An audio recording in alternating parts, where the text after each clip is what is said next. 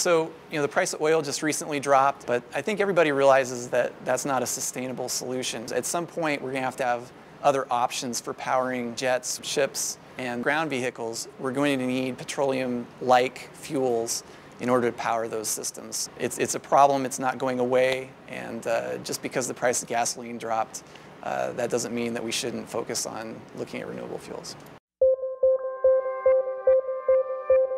My name's Ben Harvey, and I'm a research chemist here at Channel Lake. I've been here for about 9 years. I work on renewable fuels as well as renewable composite materials.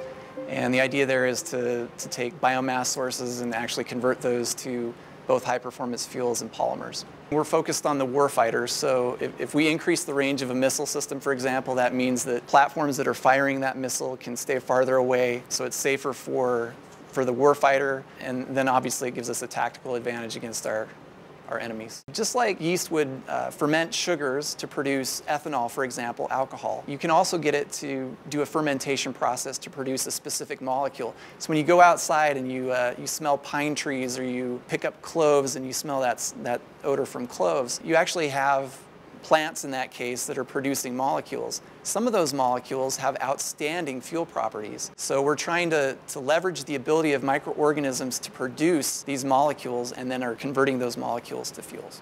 I'd really like to see the Navy implement our fuels first in small systems where they can make a very big impact, so missile systems, UAVs, and then hopefully we'll see this transition to bulk production of these fuels where it's actually cost effective for them to be used in jet aircraft. The fuels that we produce right now could be ready to put into the fleet in 3 to 4 years. I really want to see it make a difference for the military and the nation.